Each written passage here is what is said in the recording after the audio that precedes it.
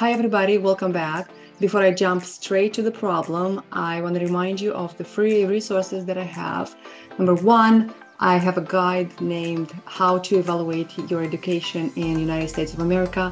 Number two, another guide about shear moment diagram, which has a solved example and then a few examples that I have collected from various FE materials.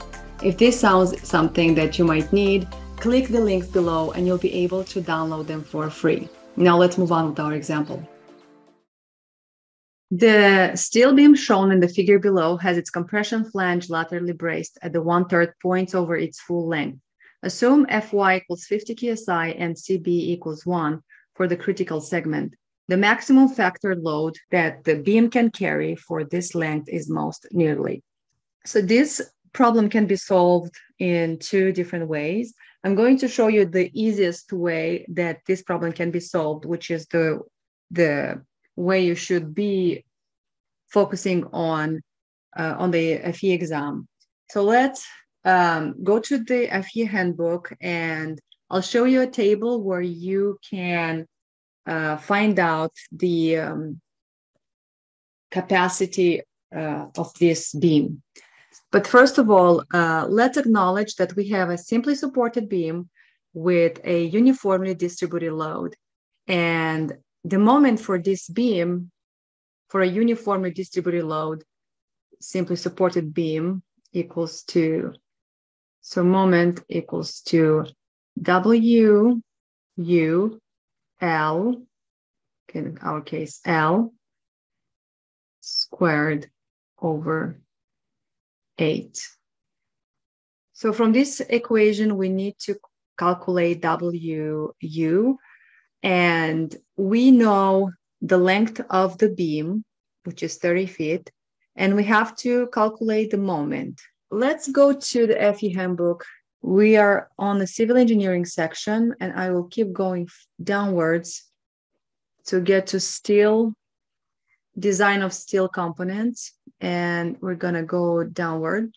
There you go. This is the table named available moment vs unbraced length. So we have the unbraced length of the beam, which is 10 feet, right? Because the total length of the beam is 30 feet, and we have support at every 1/3.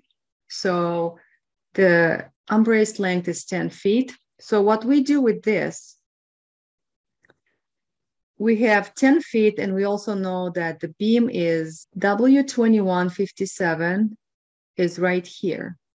So let me see what's the easiest way. I will go down here and I will look, we have unbraced length and we have available moment. We can calculate or figure out the available moment phi mn.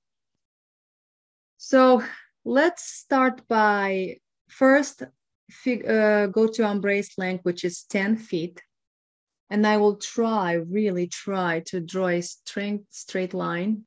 Okay, and now let's go and find the beam, the 2157. And I'm seeing here, I have to keep moving upwards a little bit.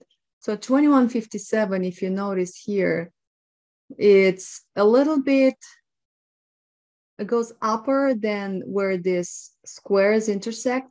So if I was to go here, right at the line, 375, 390, and between every little square, we have 3 foot kips.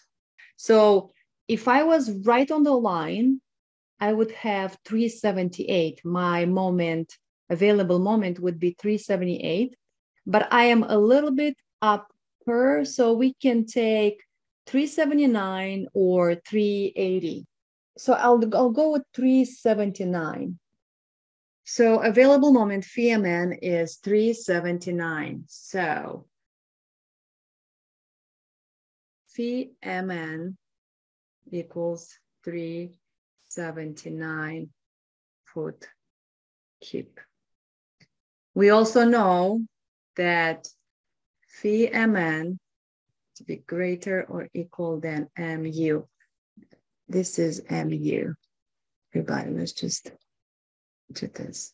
So from here now, going back to this equation, I will calculate what the problem is asking us, the maximum factored load. And it's going to be 8 mu over L squared. And this is going to be equal to 379 times 8 over 30 squared. And I'm getting 336